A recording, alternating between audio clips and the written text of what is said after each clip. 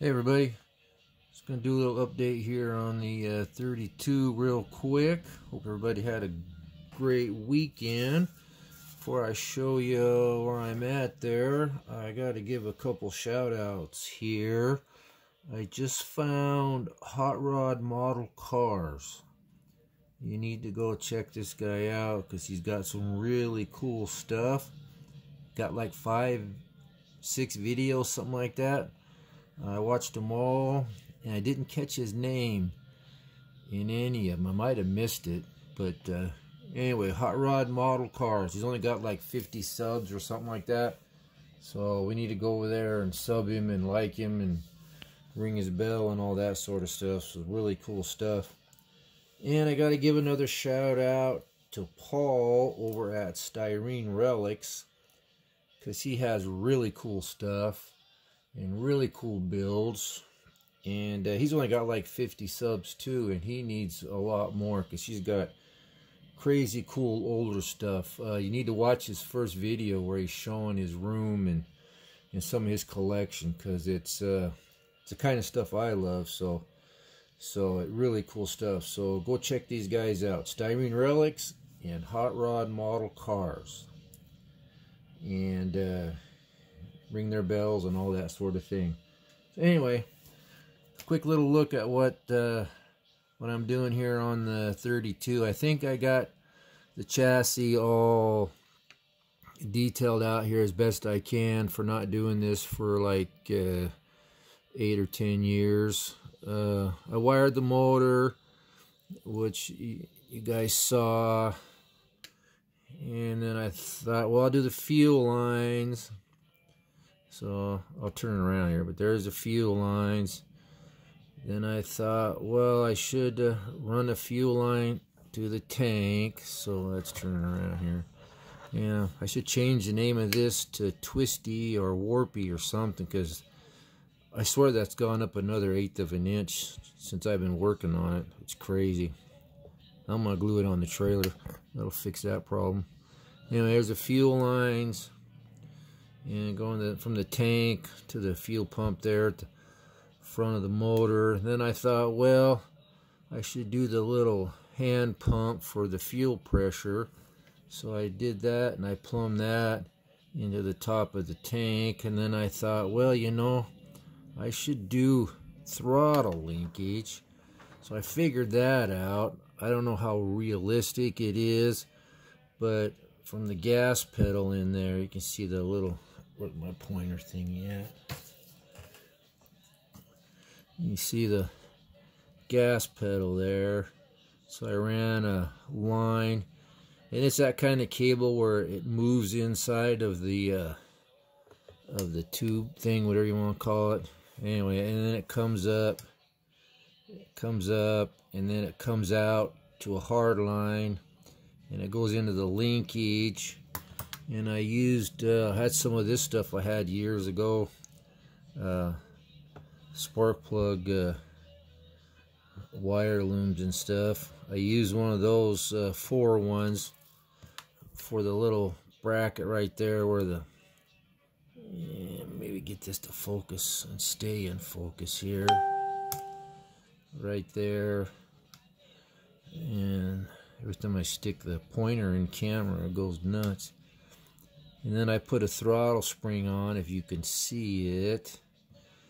Kind of hard to see because it's the same color as everything else. And then I use another piece of that wire loom stuff for a little bracket right there to hold the spring on. Let me get it really close and see if it'll focus as I move the camera over. There you can kind of see it. And you know, I haven't done this for years, so it was kind of a challenge, but I'm happy with it. I think I Mickey Mouse that linkage to look kind of realistic. I don't know, but it works.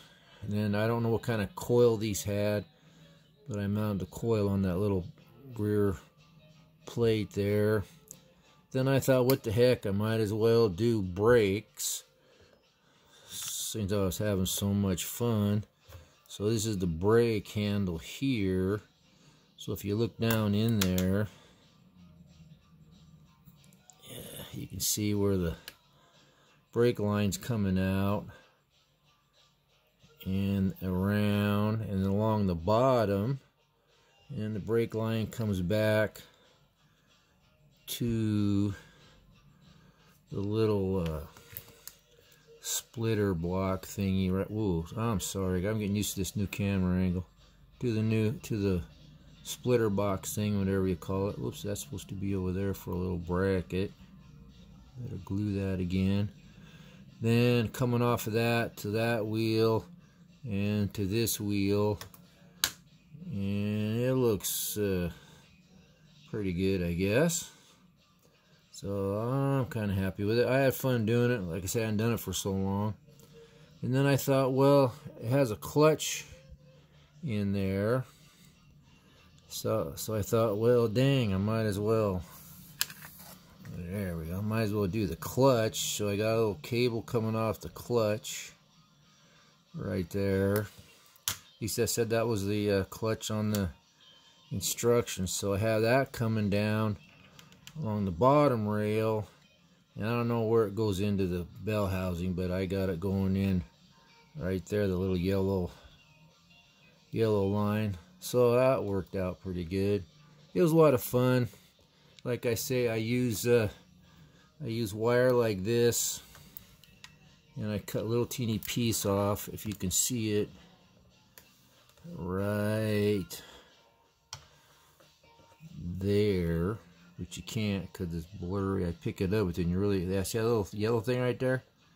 That's just a real thin piece I cut off of this, and then run the line through it, whatever line it is, like that right there. And then the black, I just got a smaller piece of little tubing stuff to run a line through it to kind of get a little contrast, so they're not all yellow. The lines aren't all the same color. Probably in a real car they would be. They might be like hard metal lines, I don't know, but give a little contrast with some color here. You know, I got the blue, and there's two different colors of blue, and that has the little black tubing for brackets, and has a little blue tubing for brackets. And so it was fun. I had fun Mickey Mousing with it. Man, that's so warped, I can't believe it. So when I get the bed done, this will just be like a little display base for it. It'll just stay on there and be nice and level. Put the body on. So next up is the body, and there it's. I got the little inner panels done. Turned out pretty good. I painted inside silver, and then that's kind of a nickel color I used on the inner panels. I glued the front on because I want it to line up good. So one more thing, I'm gonna have to change the headers, because when I put those little inner fenders on in the body, they hit the headers on the sides, and I don't know if it's gonna set down low enough, so I have to figure out something else. I don't want to, because those headers look really good on there. I like the look. So anyway, that's where I'm at. That's pretty much done. I'm happy with it for not doing any kind of detail wiring for a long time. So I'll get the body all decaled up probably today, and then we'll do another update.